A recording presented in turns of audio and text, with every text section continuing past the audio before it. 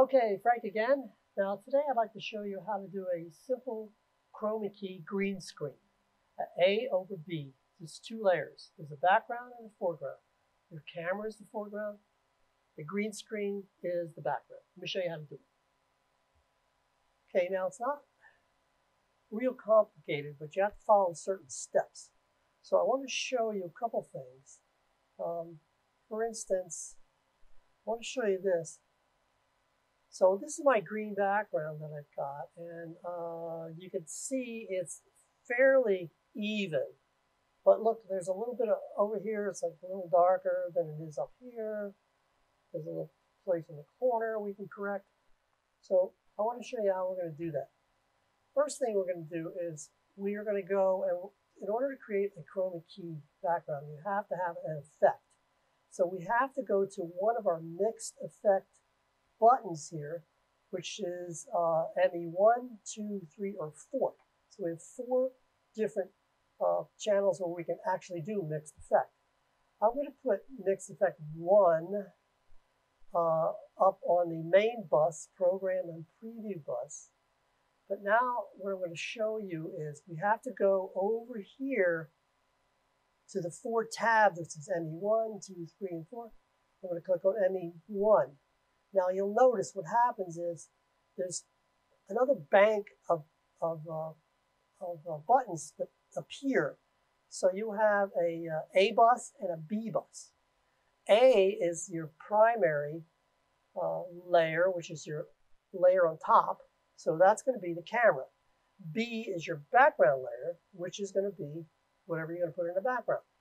So I'm going to use camera 2 on A bus, and I'm going to use graphics 1 on my B bus. So once that's set, I can actually close that now. I can close my mixed effect bank by clicking on this on the blank space down here which says mixed effect, because that's already set A over B. Now you're saying, well, I don't see anything, but we still have the green screen to contend with. I want you to look over here now, and the camera that we're using is camera 2. So if you click on the gear, you will get a page will open, and it will say there's input tab, image tab, and automation tab. Well, we're going to use the image tab.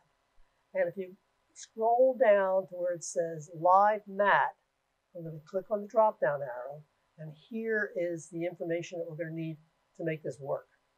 So the first thing you're going to do, and the first thing you're going to notice, is that there's a little swatch, color swatch. You're going to mouse over it. When you see the little mouse change to like an eyedropper, and click, keep the left click down. You're going to go up here into the green area. And usually it's somewhere going to be near where the talent is or where the students are. So I'm going to let go of that. Now you'll see what happened is my whole screen behind me is black, which is actually transparent.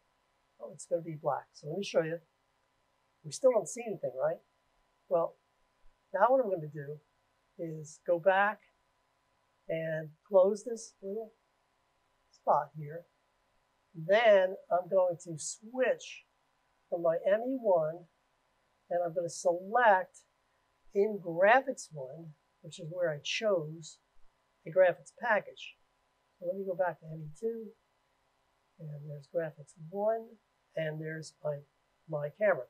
Now, you still don't see it, and there's a reason you don't see it. There's one other step you have to do. I know this seems like a lot, but once you do it a couple times, and then once we complete this process, you won't have to do it again the next time you open up the session. It'll already be set for you because it'll remember everything that you did. The only thing you may have to do is just tweak up a little bit of the green and clean it up a little bit, but it'll already be there. So do these a couple times and you'll see it's not that complicated. So now what I have to do, over here in this area where it's the effects box, I click on that, and now I have this pops up. Now if you notice, these are effects. So remember, it's called a mix effect. These little buttons here are mixes. There are dissolves, fades,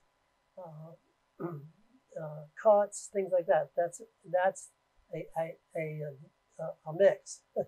Now the effect is going to be what we're going to work on. So if you look down here, you should have a 2 here already. However, if you don't, mouse over, click on the plus, and you will see in this column here where it says live sets, you would go down to what's called default. Now this will show you the different layers. So we're working with a 2-layer set. So I'm going to go 2, okay, and then there's our 2-layer set. Now the effect will work. So I'm going to close this again, and let's say I was in camera 1, and I'm over here on camera 1, and I'm ready to do, and I have mixed effect 1 in my preview screen. Now when I do the effect, when I do the fade or dissolve, it brings up the mixed effect. So you can see behind me, I'll give you a full screen here. So you can see behind me, as long as the screen is pretty much evenly lit, and you'll see over here too, it's pretty evenly lit. But over here, this thing is backwards, so forgive me. This, you see a little fuzzy there, right? So I'm going to show you how to clean that up. Go back to our camera here, click on that. Down here, we see a little, and back to live mat, and you'll see a little thing called tolerance. Mouse over where it says tolerance, and you'll get a double arrow. Click, and then drag left or right. Now, I'm going to show you a full screen, and then show the effect. So I'm going to click, and I'm going to go left or right. Well, obviously, that's the wrong way, right? So I'm going to go the other way. And you can see, I cleaned up that little fuzzy down there. Now, if you go too far, you're going to disappear too. So just make sure it's just a little bit there. And again, the trick and the key to the whole thing is a well-lit background. So I'm going to close that. I'm going to go back to live shot. And that's how you do it. I hope that wasn't too complicated. Okay, thanks for watching.